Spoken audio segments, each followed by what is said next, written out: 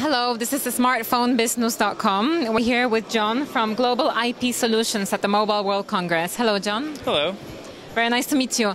Can you please give us a bit of introduction into the company and what it is that you do? Yeah, so we develop voice and video processing software. So we enable people to develop video soft phones, video IP phones, video conferencing solutions, so voice and video over IP, basically. And compared to other companies that are providing that service, what are your competitive advantages? There are quite a few, but I would say the thing that usually sticks out is our quality. So we're able to adapt to IP networks much better than other companies on the market and can deliver a very high quality experience to the end user. And is this your first year at the Mobile World Congress? No, we've been coming for quite some time now, probably since the company started in '99. Excellent. And what are the expectations for 2010 then?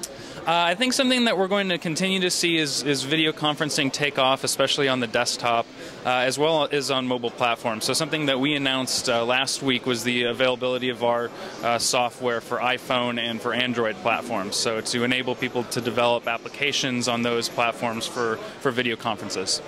Excellent. Well, we wish you the best of luck, and I hope it develops very well. Thank you very much. Thank you.